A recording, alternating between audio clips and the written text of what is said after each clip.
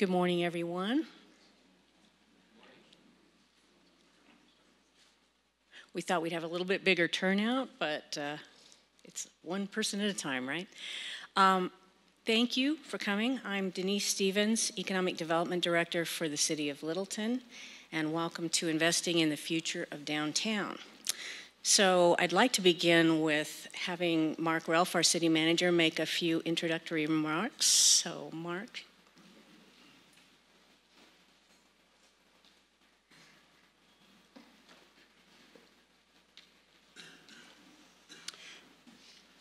Good morning.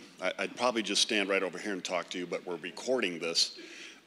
So I do want to welcome you. And I know that, we've had a conversation here in the past about what could be possible in organizing our downtown, a bid or a DDA. And I think I'm hoping that this morning is a little more conversational, that we can kind of talk about maybe some experiences from our guests here about how they kind of started things. How did the conversation kind of begin? And then eventually they did things that were much more formal. I just wanted to kind of share my story, which I know I've talked to a few of you about, but I worked in Grand Junction for 16 years, and they had a DDA that had been long established, long before I ever got there. And if you've been there downtown, it's unique, it's different. It's not like ours here in Littleton. But I was in a unique position. I was the Public Works and Utilities Director at the time, and so I had a pretty deep relationship with the DDA of Grand Junction. And it was a very unique kind of partnership that existed there, where obviously you had business owners, property owners who formally organized and decided what were kind of the goals, the projects that they wanted to take on.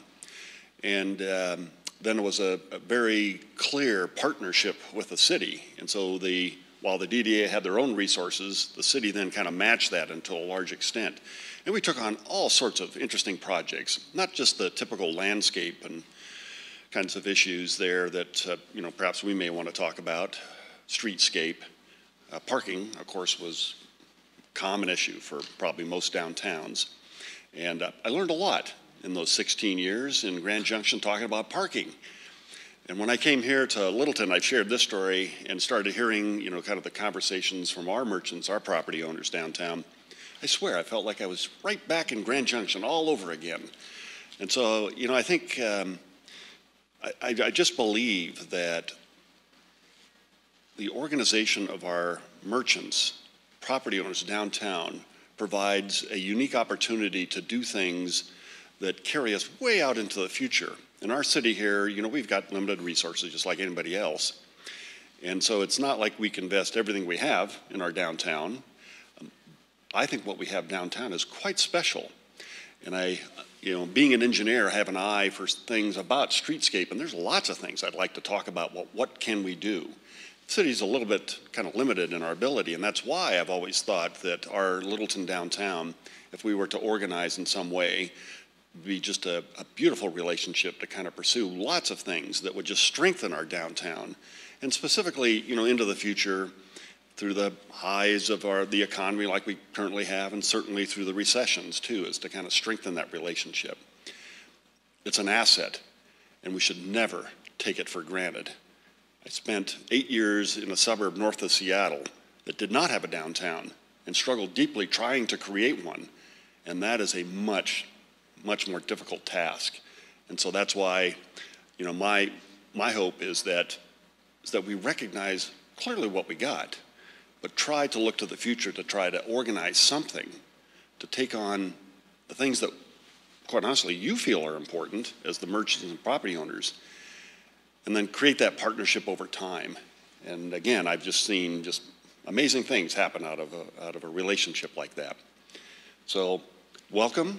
And I think, too, after our discussion here, we might talk a little bit about, okay, well, what's next?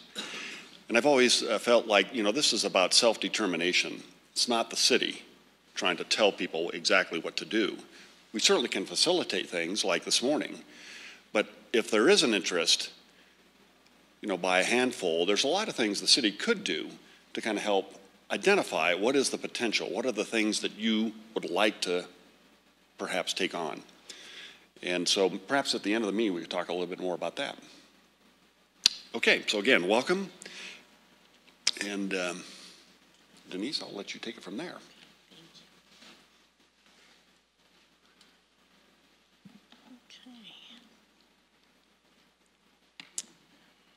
So I'm just wondering when the slides are going to come up.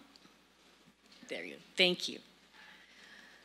Okay, so why invest in a district? And I had a meeting with a very special person in this room at one point, and he said, well, if you own property in Littleton and you are a business in Littleton, that's great, but if you're not a resident, you don't necessarily have any political influence.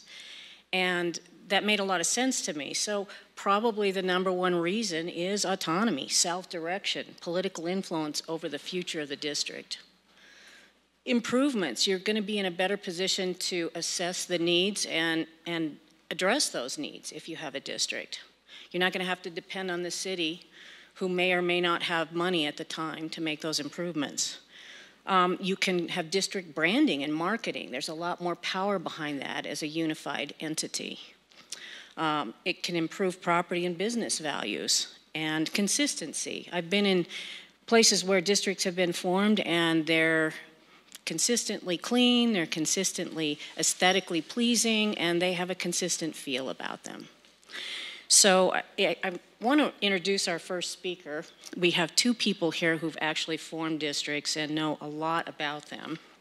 And our first speaker is Steve Glick. He's with the City of Golden.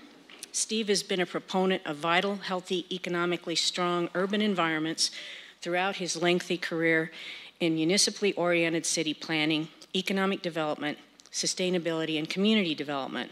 And I've worked with Steve over the years, and I can tell you he does everything. So he has degrees from Michigan State University and the University of Colorado at Denver, and has focused his professional career in the cities of Lakewood and Golden, Colorado, and international work through the International City and County Managers Association, ICMA.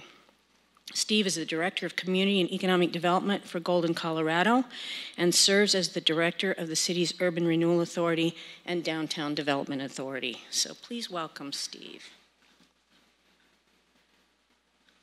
Oops, sorry.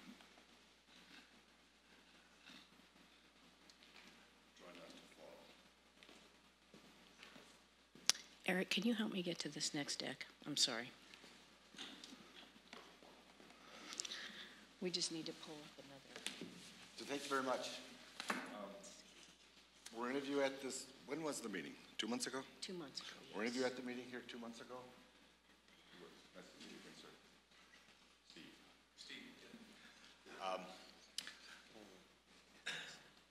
I decided to bail out of 285 this morning.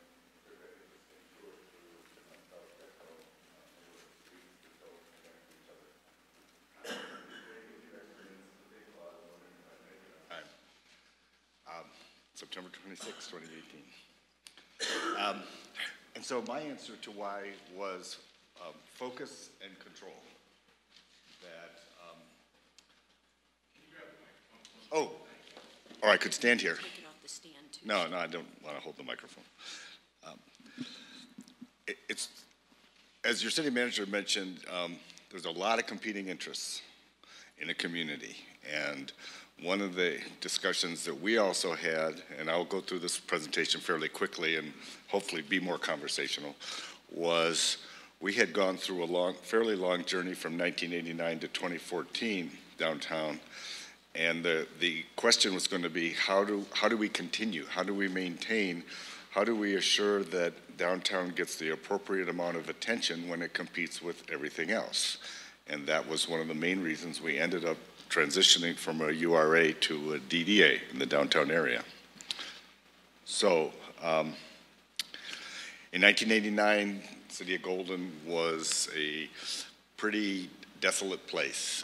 Roll up the sidewalks, tumbleweeds rolling down the street, lots of vacancies, and over the decades, the urban myths grew to, I think, a little bit more stark than it really was. But it was a time for decision. It was a time of actually desperation. And at the time, the city fathers felt and mothers felt that a urban renewal authority was a good idea. So fast forward to 2013, when that project, which has a 25-year life by state statutes, was coming to an end, and we had to figure out what to do.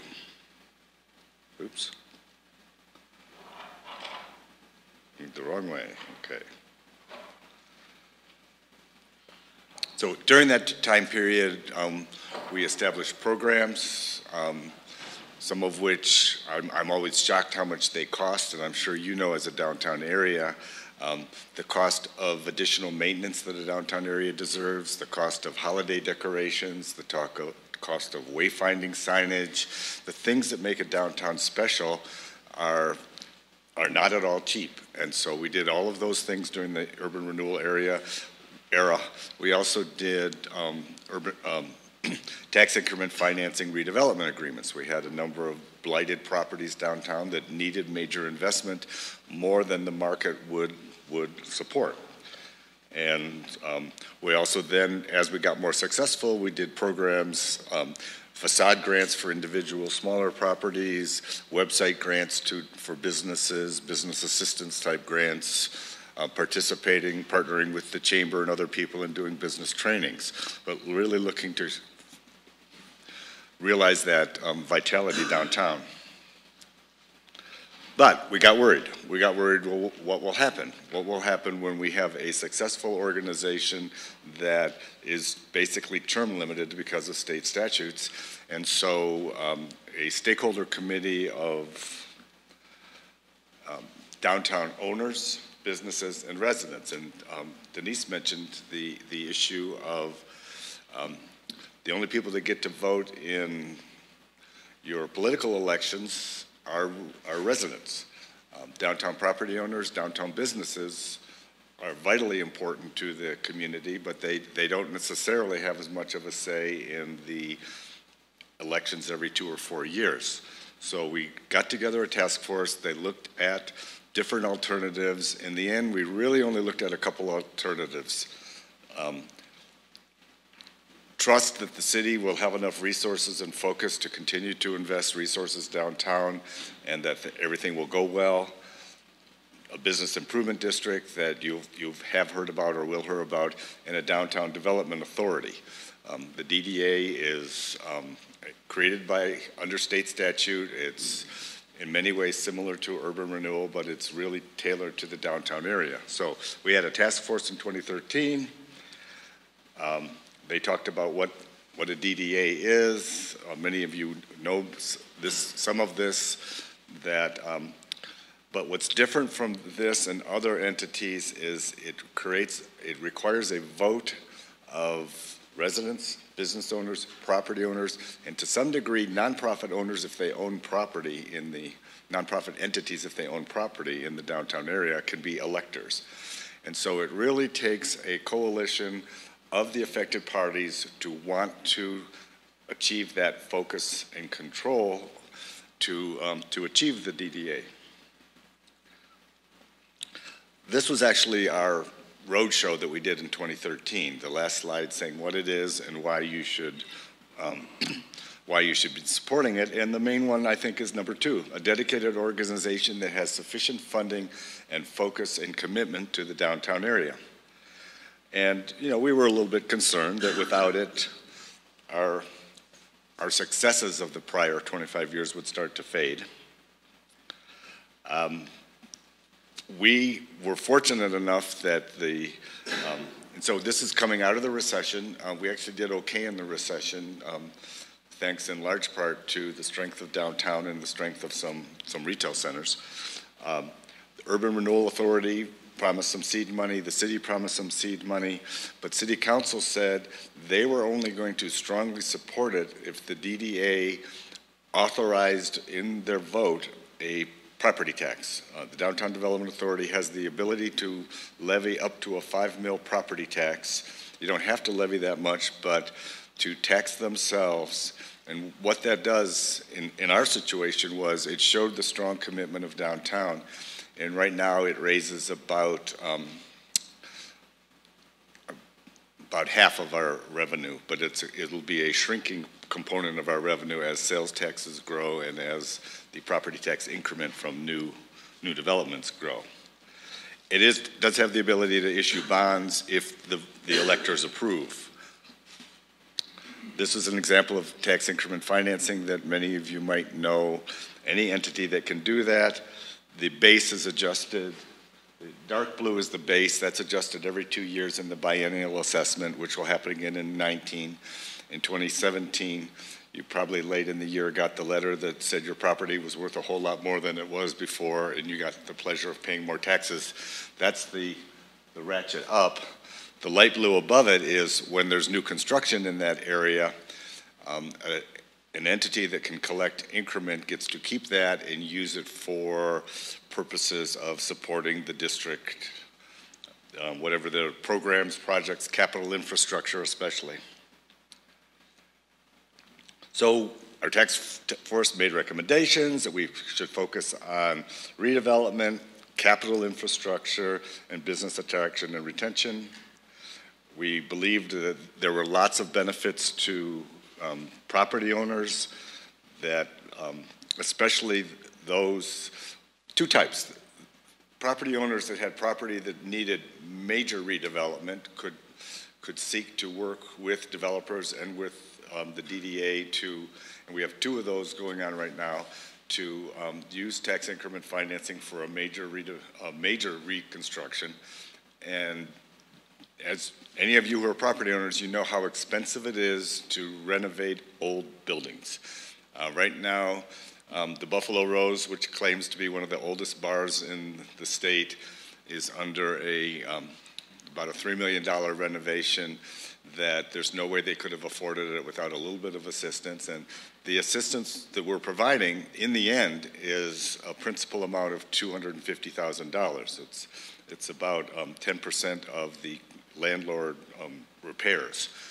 Another one is a historic building that was a mortuary for the last 80 or 100 years, and they're just starting that renovation, and as the property value increases, the DDA will collect that increment and put it back. That's not really what we do mostly. That's 2 exceptions. What we mostly do are the types of benefits that we anticipated before it was established. But benefits to merchants, holiday lights, extra maintenance, website grants, various programs. But we also felt there were benefits to residents. Having residents in the downtown area really is vital to the vitality, not just till 5 p.m. vitality of your downtown area. So we needed to make a case as to why it's to their benefit to pay an extra 5 mills on top of the about 78 mills is what our property tax is right now. So an extra 6 or 8% on your property tax for the pleasure of living downtown and having extra services. And to be frank, while at the same time having extra noise, extra traffic, extra people around in the evenings coming out of entertainment centers, and you have to really like to be downtown to live downtown, and we needed to try to tell them why it was to their benefit. Oh, we did talk last time I was here about boundaries, and at another conference recently. There are logical boundaries for your downtown area, and then there are nuances to that that are required if you want to have enough support from businesses, property owners, and residents. And these are our boundaries, and they actually do make sense if you come to visit us in Golden. The 5 mil impact, we were upfront with people. For every $100,000 of your commercial property assessed value, no, actual value, you'd contribute an extra $12 a month or $145 over the year, and much less for residential, of course, because of the variation in assessment ratio. This was a big deal. Who gets to vote was a big deal. It was also a big deal in trying to hold the vote. Fortunately, you only have to have 1 vote for a DDA because it's lots of work to find people who aren't your normal electors, to find business owners, property owners, and we had to go out and search them and get them to register as an elector so that we could have the vote. You need at least 1 ballot measure to establish it. You really only need 1 question, and that's asking those electors, do you want to be a DDA? We had 4. We had, do you want to be DDA, which was the first one? Are you willing to tax yourselves up to 5 mils, which was council's requirement to strongly support the DDA? And then while we were at it, we asked, would you authorize bonding? And our legal counsel wanted us to do this. I don't see us ever issuing bonds, and we don't have nearly the revenue now to warrant issuing bonds. And I had some concern as to whether a vote in 2013 would be valid to issue bonds in, say, 2020 or something. But our legal counsel said, if you're going to do this one, you might as well, if you're going to do all the other ones, you might as well do this one. The more important one was to de-Bruce, that there's no way that a DDA could actually realize its increased revenue from growth if it was subject to the taxpayer bill of rights growth cap in your revenue. So this one was what's more important than the bonding one. And then governance is dictated by state statute. It can be up to 11 board members. They all have to be electors. So that means they all have to be property owners, business owners, or residents in the downtown area. They're appointed by city council. It's up to council to make sure to appoint the right balance of those interests. Lots of DDAs in Colorado. And that's kind of the quick version since we're a small group today. Do you see that mill going down eventually after a certain amount of time? I don't know. Traditionally, it certainly could. It could go down to zero. You have to go to vote to not to the city, but just to the DDA, correct? No, to lower it. What? Okay, so I don't know if any of you follow property taxes a lot. No, then I'll have to hold it. I don't want to hold it. It's like chain myself to it. In our case, Jefferson County is subject to both a cap, statutory cap, and an increase in their revenue, and Tabor. And so when they hit that, they do what's called a temporary mill levy reduction. And if you permanently reduce the mill levy, then you can't raise it again without a vote of the electors. But so in order to get around that, and also to deal with the weird things that happen on reassessment years, when all of a sudden it jumps up and the next year it doesn't, they do what's called a temporary mill levy reduction. So in our case, and I hope we're doing it right, city council, the DDA's budget is part of the city's budget, and it is city council who authorizes that 5 mil levy on behalf of the DDA. But anyhow, you can reduce it anytime you want. Whoever's authorized to impose it can reduce it, and the advice would be do a temporary mill levy reduction, even if it's temporary forever. I mean, that's the government side is you don't want to give it away forever because what if you really need it? Now, the other answer is if you really need it, go back to the electors and they'll approve it. But it could certainly go down, and you'll notice that mill levies do go up and down, or mostly go down from entities that are subject to Tabor, like the school district. What percentage of your DDA is made up of residents? Oh, how many residents? Yeah. About 300 dwelling units. So is that 20% or is that? Of the value? No, not of the value, but of the numbers of the DDA, of the 50-50 commercial to residential, or is it 70-30 commercial residential? So the commercial property owners generally own much bigger properties, so there's less of them. It's probably 30, or a third between businesses, property owners, and residents. Or commercial property owners, businesses, and residents, because the residents are mostly owners also. We don't have any big rental projects in the downtown area. Sir, Steve.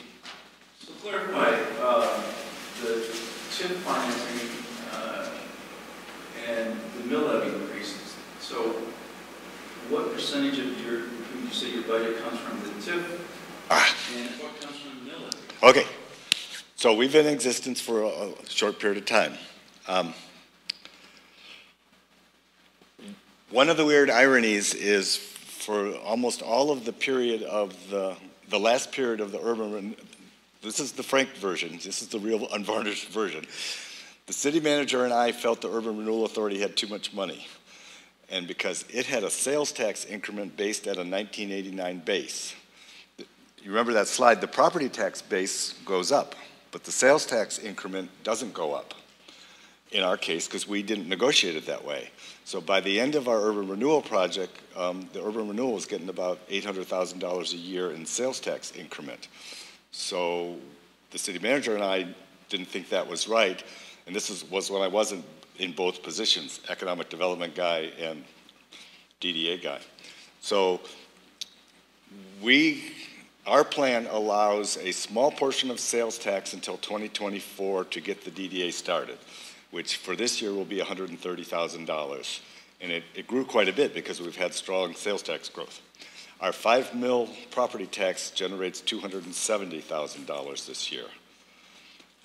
Our increment only generated, it generated $9,000 last year and $90,000 this year because we had some big projects that were started right as the DDA was being developed, and it will go up to about $120,000 next year. And then the GURA and the city's contributions were $100,000 each, but only through 2019. So if you add that all together, it's about $800,000, I think. If you go 270, 130, say another 100 for the increment, and 200 from the city and GURA. So, does TIF apply to the property tax, to the property value increase, or just sales tax? No, both. And so what's weird is if your property existed in its current form when we established, then DDA only gets its 5 mil property tax off your property. If your property was built since our DDA was established, then the DDA gets that 5 mils plus everybody else's mills on that property for a period of years. And in the third case of sales tax, the DDA is getting 1/3 of the increased sales tax over 2014 levels for the whole district. But what's weird, and our assessor has never dealt with the DDA before in Jeffco, we are both a taxing entity because we have our 5 mills, and we are an increment entity. But the 5 mills on new construction comes in under increment, and the 5 mills under existing value comes in under a taxing entity. If you end up with something like this, whoever runs it will get really good at dealing with the county assessor and their record-keeping methods. So our revenue changes a lot after 2019 because we don't have the seed money from the city and urban renewal anymore, and after 2024 when we don't have sales tax. The assumption is that by then we have enough. And our programs run, if you get right down and dirty,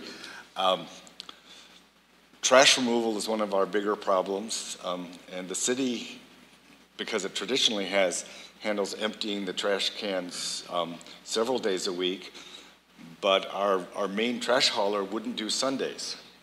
And when we have events downtown, Sunday trash removal became a big issue that we had to go up, fix. We had to come up with somebody to pay for that.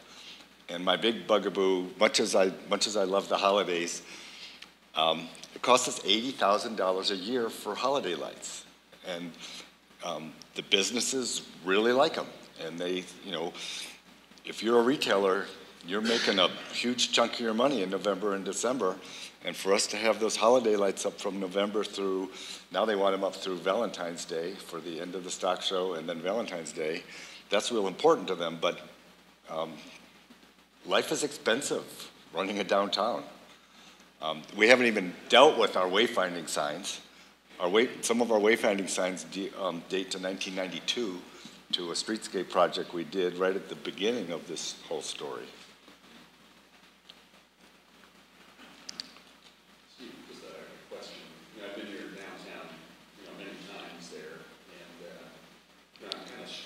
some of the art that you guys have put there, specifically the river. Is that part of the DDA itself, or do you have some kind of a arts and culture district or something? We have a public art commission that was established after the fact. No, it's great to be recorded, you know? So I just have to trust your discretion.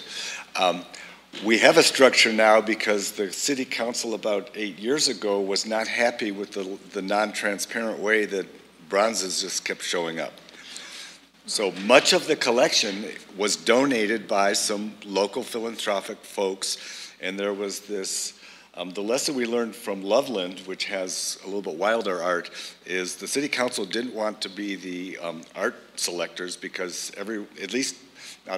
exactly half of the community hates everything you do, and if it's a little bit wilder, maybe more than half. So this local civic group and a few people on staff who were installing them were just doing them. Our mayor at the time didn't like that at all, so we now have a public art commission, but almost all of the collection has been donated. City council does, when they can, provide annual funds to the art commission, and we're trying to move away from traditional Western bronzes. We have a kind of a weird hummingbird at the corner of Golden Road and Ulysses. It's steel, and the feathers are made out of car hoods. It's really quite attractive. So diversifying it is the deal, but it's a great attraction to downtown, but it's also a matter of controversy because there are folks that are tired of Western historic bronzes.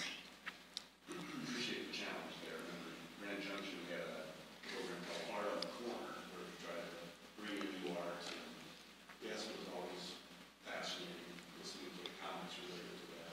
By the way, do you have a lodging tax? No. We have one of my projects right now is council and staff got kind of tired of having this conversation every few years. We had a failed lodging tax election about 15 years ago because council put it on the election and said, well, that's a good idea, let's have a lodging tax. And nobody supported it, and the lodging industry opposed it, and it didn't pass. The idea that lodging taxes always pass because somebody else will pay it, the residents won't pay it, doesn't always prove true in Colorado because we're cautious about taxes. So we're in the mix of doing that, and there's a recommendation to, there's two front runners right now. One is cultural and the arts, and the other is open space parks and trails. And before this midterm election, our council elections are in the odd years, which has the lowest turnout.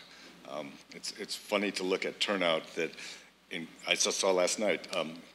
Colorado had the second highest turnout for the election last week, but 2020 is the year that the proponents are going for, that there'll be the maximum number of people. You see the lodging tax discussion in your community as somehow partnering with your DDA? No, because most of the lodging's not downtown.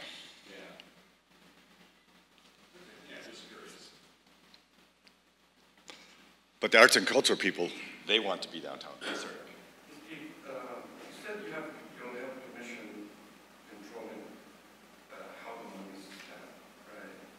And would all the decisions be made by the board and how many members? Okay, our board is 7 members. We tend to like 7, but state statute allows up to 11. And any decision of importance they make.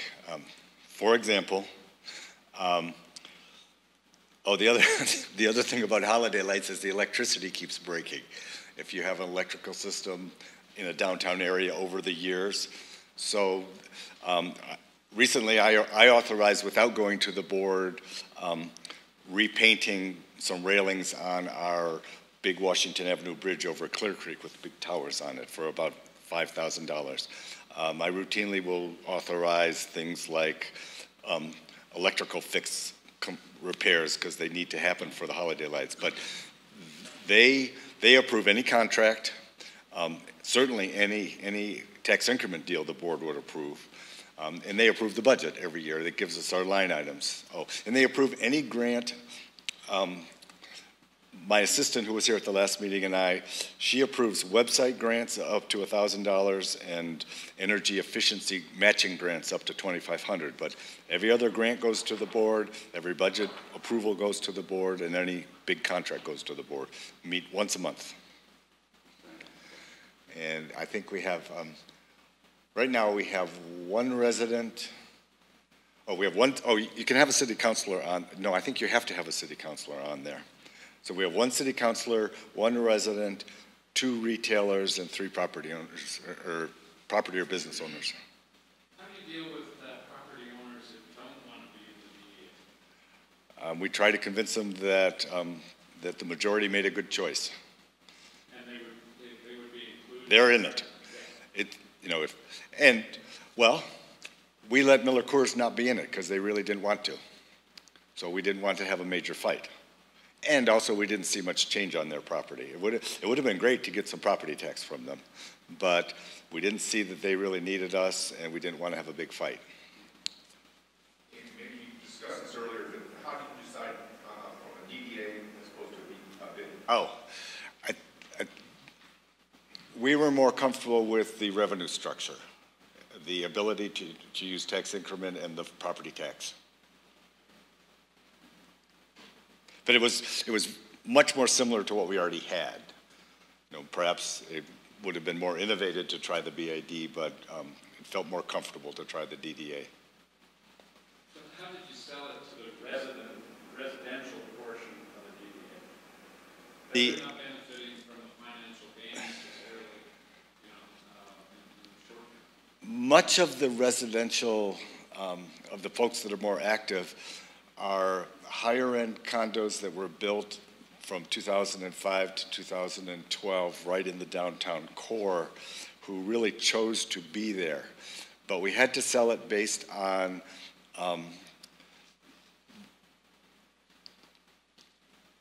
amenities like the, maintenance of the streetscape.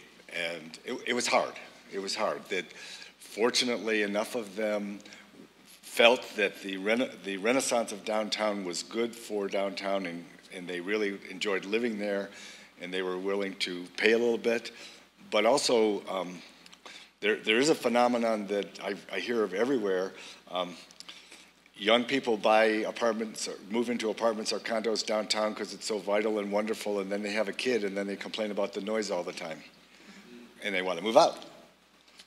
But that was the hardest sell, was the residents, and I don't know what the vote turnout was. The vote turnout was strong, but the breakdown between residents, property owners, and businesses, because clearly the property owners, frankly, if your business will pay the tax for you, if you do a triple net lease, the property owners benefit the most.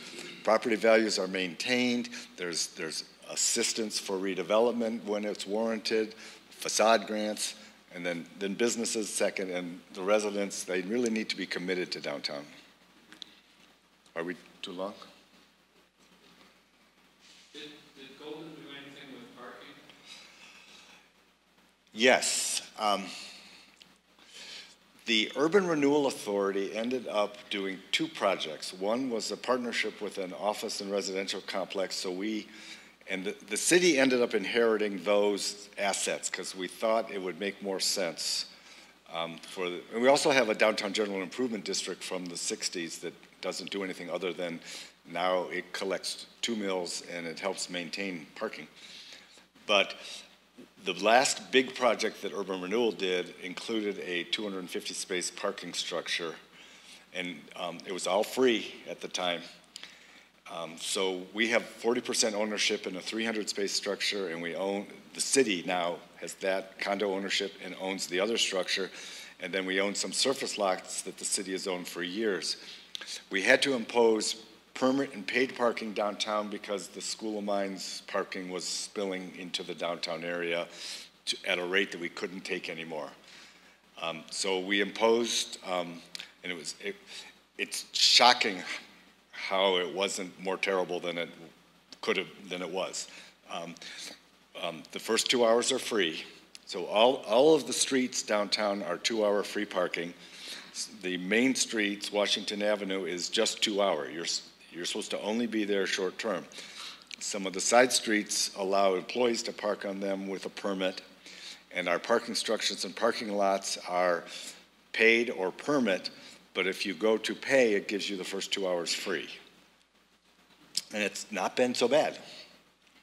I'm always amazed. And the capacity went up dramatically when we pushed the Mines people out of downtown.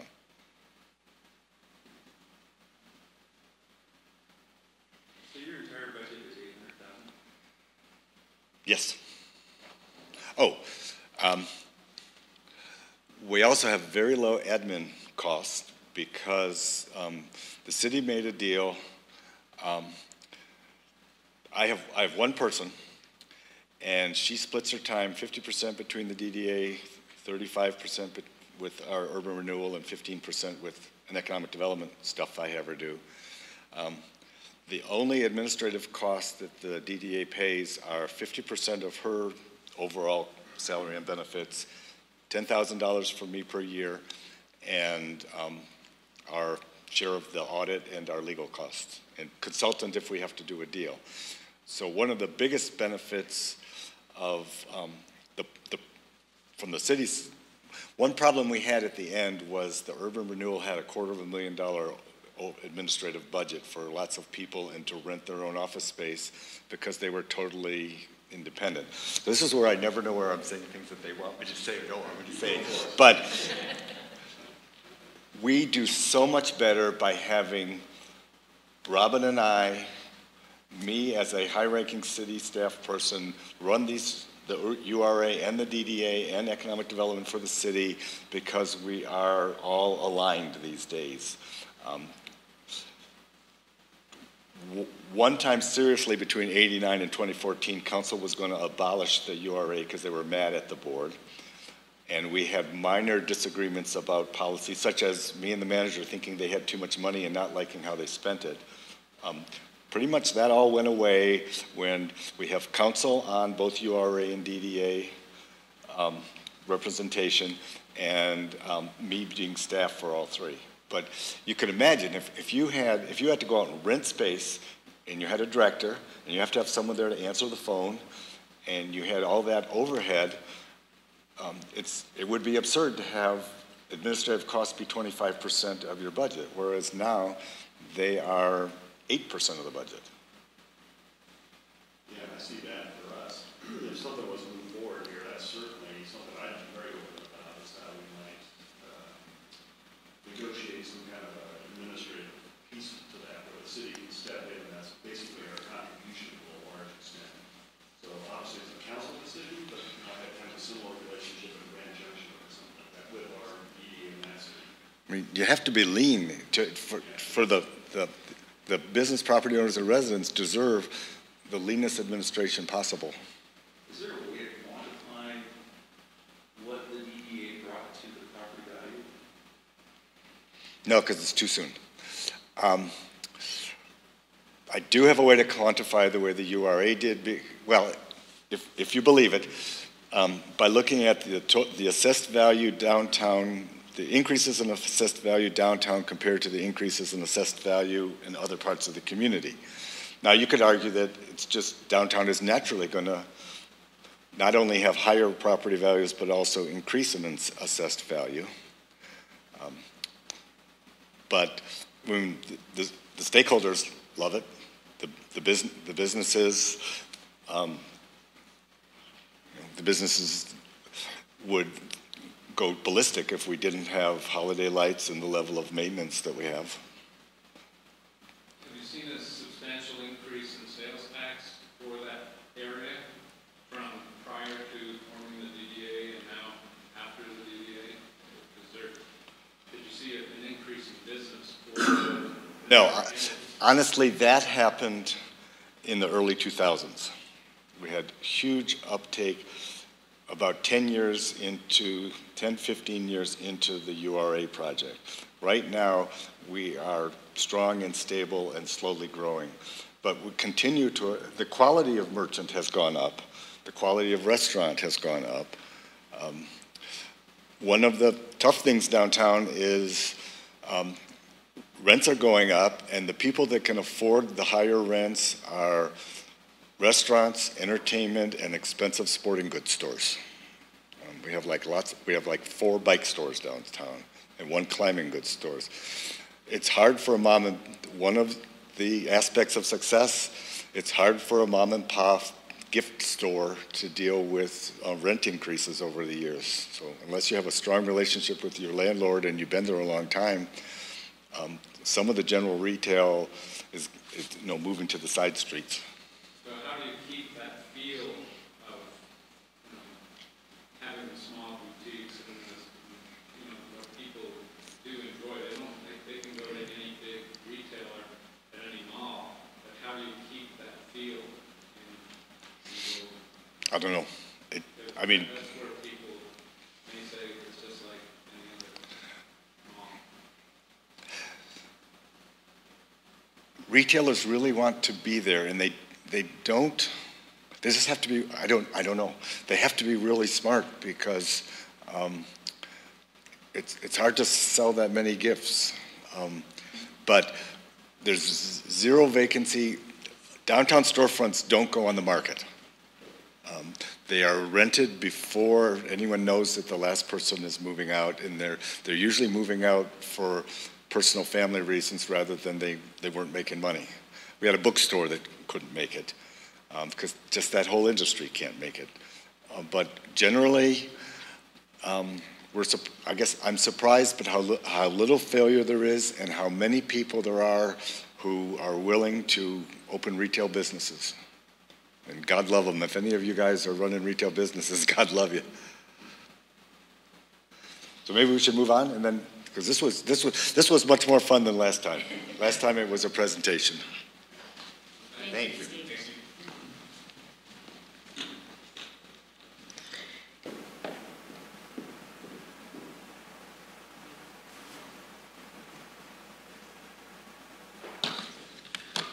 It's like it's not. Do we need to do it here?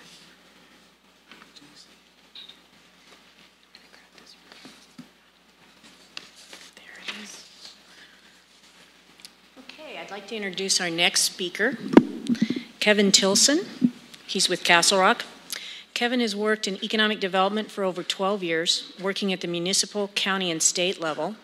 At Adams County Economic Development, Kevin focused on the retention and attraction of primary employers, working close with municipal partners.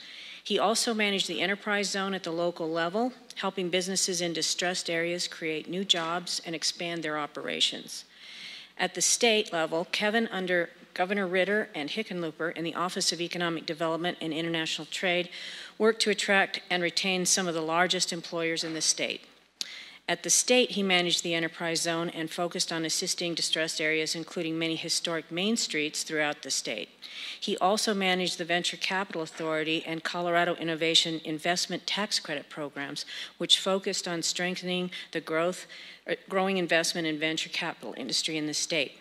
Kevin currently works for Castle Rock Downtown Alliance, serving as the director of the Castle Rock Downtown Development Authority and Downtown Merchants Association. The Castle Rock Downtown Alliance works to create an active and vibrant downtown through a two-pronged approach, with the DDA focusing on infrastructure and the built environment, with the DMA focusing on producing events, activities that foster vibrancy. Thank you, Kevin, and here's okay, great. Well, good morning, everyone. As she said, my name is Kevin Tilson. I'm the director of the Castle Rock Downtown Alliance. And I think Steve asked, were you guys here for the first presentation? Okay, then I can kind of go through it quickly, but maybe it's more helpful to just jump into questions shortly after I kind of run through our structure. I think perhaps kind of where you guys are at, or my understanding of what Littleton is trying to do is really on how does downtown organize itself. So I can kind of tell you what we've done in Castle Rock to organize our downtown, and then I'd be happy to answer any questions you have. We're somewhat unique, or I think we are unique, in that we have two downtown organizations. We've got the Downtown Merchants Association and the Downtown Development Authority. And they were formed independently. with similar but different goals. And now we've kind of restructured, and together the Merchants Association and the Development Authority are one organization. They're the Downtown Alliance. Many years ago, we had a number of our downtown businesses get together who were all members of our Castle Rock Chamber and say we really need a voice of downtown. They recognized that downtown was somewhat unique. It had unique challenges, it had unique retailers, and just felt a little bit different than the rest of the community. And so they wanted an organization that represented the voice of downtown. And so they formed a 501c6. That became the Downtown Merchants Association. And I'd say they have really two goals. One is they're the voice of downtown, and two is they put on a lot of events in downtown as a way to get people into town. Over the years, the Merchants Association has kind of toyed with this idea of, well, where do we market ourselves? How do we either become a tourist destination, or how do we put out ads that bring people in? And we've tried a lot of different things. I think the result is if you want people in downtown, we've been much more successful producing an event and having the people come to the event and then see downtown, maybe spend $1 while they're there, or see something really cool and get their family and friends and come back later, rather than get the ad to convince them to take action and come to downtown. So that's kind of the direction the Merchants Association has gone. Independently, and a number of years later, our town formed a Downtown Advisory Commission. They knew they wanted to do something more, and they knew that they needed a funding stream to do it, and so they formed a DDA.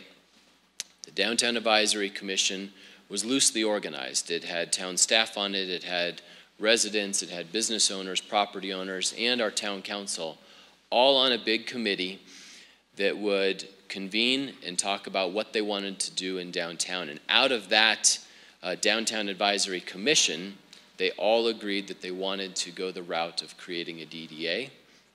And so then they put out, as Steve mentioned, a ballot initiative to the, again, the business owners, the property owners, and the residents in the district who voted to create the DDA, to tax themselves 3 mills. They could have gone up to 5. We only did 3 in Castle Rock. And then the third was that we would be a tax increment financing district. And they specifically looked at that because the tax increment financing district allowed the DDA and the town council to have a funding tool that if they wanted to go do something, whether it was attract a mixed-use project that otherwise wouldn't come to Castle Rock and the project wouldn't pencil, that they would have a tool to help them do that. Or if they wanted to do streetscape or Tivoli lights over Main Street, or if they wanted to do enhancements in our park, they would have a funding source that meant that the business owners and the town council could look at this sort of dedicated funding source for downtown rather than look at the general fund, which had a lot of demands on it for many of the other resources that are needed in a town. So that was the reason they went to the DDA. Both have independent boards. We're kind of like Golden. We like the number 7. So we have 7 business owners that represent the board for the Merchants Association, and we have 7 business owners that represent the board for the Downtown Development Authority. And now we have 1 set of staff. So myself, I've got 2 people, and then I share an office manager with our Castle Rock Economic Development Council. So again, Steve pointed out a lot of the challenges. But I think if you're going to be independent from the town or the municipality, you have to be lean. And so for that reason, we have 1 set of staff serving 2 boards, the Merchants Association and the Development Authority. And then my 2 boards have a staffing contract with the Castle Rock EDC. And so all together, we've got 7 employees. We've got 3 organizations, and we all sort of worked for a common good, for a common vision of an active and vibrant downtown for my 2 organizations, and an active and vibrant community if you include the EDC. So that's our structure. I've got a lot of slides here. Our boundaries, some of the events we do. Maybe if I was to make one other point here, and I think Steve touched on it here as well, in that there was an efficiency to him being the staff for the DDA, for the URA, and also having a perspective that recognizes the challenges of the municipality. If you're not all one person doing it, it is absolutely vital that if you have separate organizations, that you meet regularly. It's a million cups of coffee. You have to meet with your town council members, with your business owners, with your town staff, all of your department heads, to all stay on the page, all stay on the same page. Without that, there's too many competing interests for dollars and for needs. So you have to have a lot of dedicated people that really want to work together and they really want to communicate effectively. Is there any questions? Is there anything that you'd like me to touch on? I mean, I can kind of go through a lot. Master plan as far as a vision for the future, what you're trying to work toward? We do. State statute requires that when you create a DDA, that you create a plan of development. So when the DDA was created, it was our Downtown Advisory Commission that helped draft that plan of development. The DDA board then blessed it or approved it. The town council then approved it. And then very similarly, I've got a slide on it here. Very similarly, then the town created their master plan. So they've got a master plan that is really, similar maps, similar goals. It's almost the same document. One is written from the perspective of what it means for public works and development services in all of the town departments. And then we have kind of our plan of development that is really our marching orders from the town council and our board for what we're supposed to accomplish in downtown.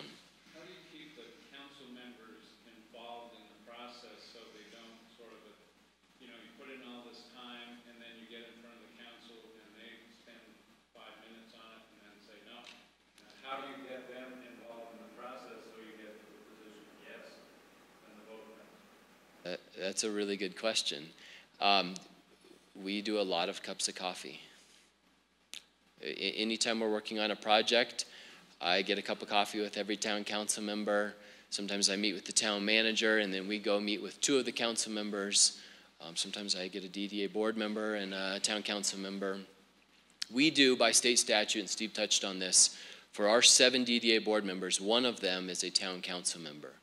So, the thought there is that the town council member who is on the board, she sits through all of the meetings, and then she goes back to her, fellow people up at the dais, and she could kind of be the voice of, hey, I sat through 3 hours of meetings, here was the outcome, and it was well thought out, it was well planned, and she can kind of be that advocate for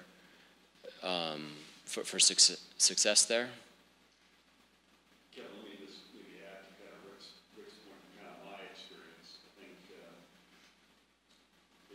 you said it there, it's the DDA having kind of this one formal plan required by state law, but at the same time, your city also having kind of a master plan that kind of matches up to that. Mm-hmm. That's exactly, I guess, what I was thinking for our plan, is that if there was a bid or a DDA, whatever that master plan is, that district would form, the city must have a corresponding master plan that somehow responds to that.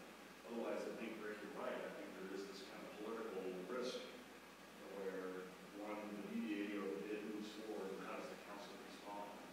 Maybe even Steve, perhaps you have some experience with that in your city as well.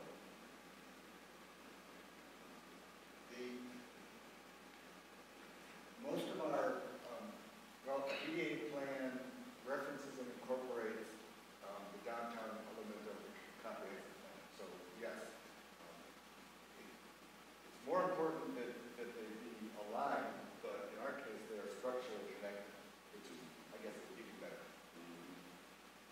Yes, if you remember, we're working on our comp plan. In fact, we had Golden in, must have been well over a year ago. Steve was here sharing kind of Golden's experience about developing a comp plan. You know, the story here, we're operating on a comp plan in the mid-80s. We had a big meeting last night, we were talking about where we're at in the process, and we're actually making great strides trying to get a comp plan in place. And I'm confident there's going to be a real specific piece of that that talks about the downtown. Can I have a question? Does the Merchants Association implement all the events? Do you have other people like a chamber who wants to put on events too? Yes. Who regulates events? The city or the Merchants Association? And now the city does. So they've hired a specific person that is sort of the event manager citywide. And so they kind of help to organize everyone that, the chamber, who does a lot of events in Castle Rock, doesn't plan an event on the same day that we plan an event. We kind of reached out in that spirit and said, hey, what if we met with the town, the county, the chamber, and then the Merchants Association once a month? If we don't need to meet, we won't have a meeting, but if anybody's planning an event, that is kind of our opportunity to coordinate events, pick our dates, look at the theme of the event, what we're trying to accomplish, and we can all kind of work together. And it was a little slow going at the start, but now it's really efficient. We've kind of streamlined our processes for food trucks. We all have very similar fees. We have very similar layouts that we know work well with police and fire and street closures and business owners. And so that kind of monthly meeting of everybody getting together to be on the same page has been really important. And, it's somewhat led by the municipal partner who sort of convenes that meeting.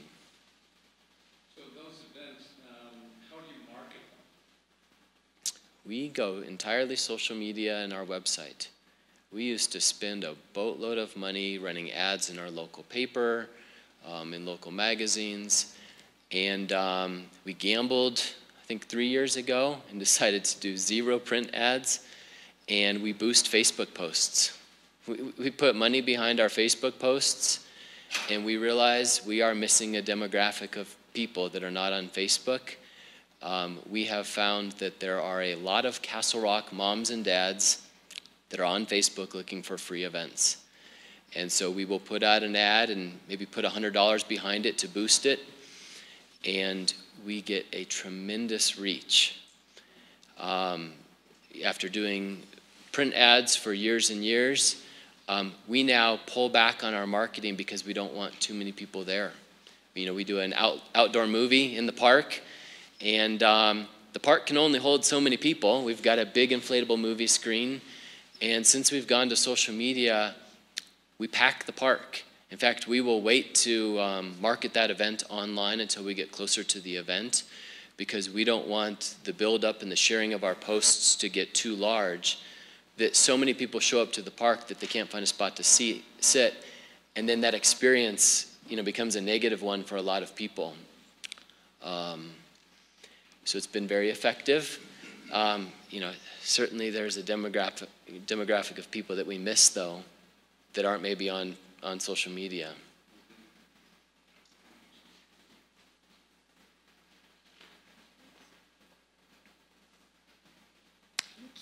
Absolutely. Thank you guys for having me.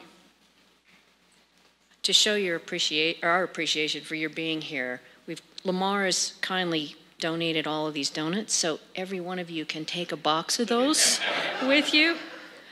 Eric, I've got one last thing I'm going to hold you hostage for. I just want to get mine back. Okay, that's good. Okay, so I just wanted to show you some of the things that are possible with a district. And I'm asking you just to kind of imagine some of the things we might be able to do downtown if we had this kind of a formation. So here's some examples of some pretty interesting sidewalk and street improvements.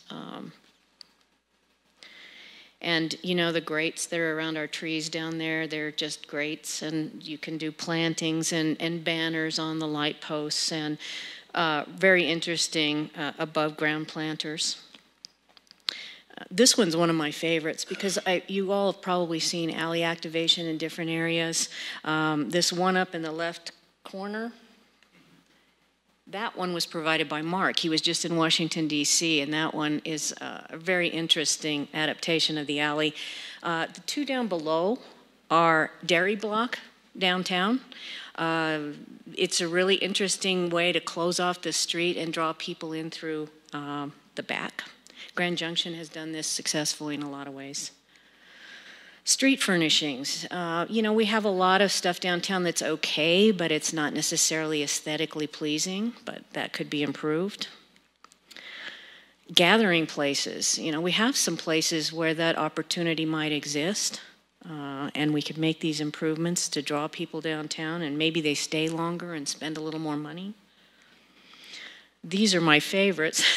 Parking, obviously, is something that we're all going to have to address in the future, but it doesn't have to look like a parking structure. And these don't necessarily fit for Littleton, but screening the parking is a good possibility as well.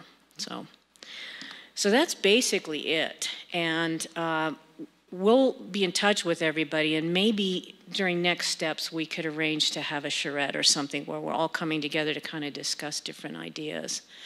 But if you have any questions or concerns, then please get in touch with our department, and thank you very much for coming.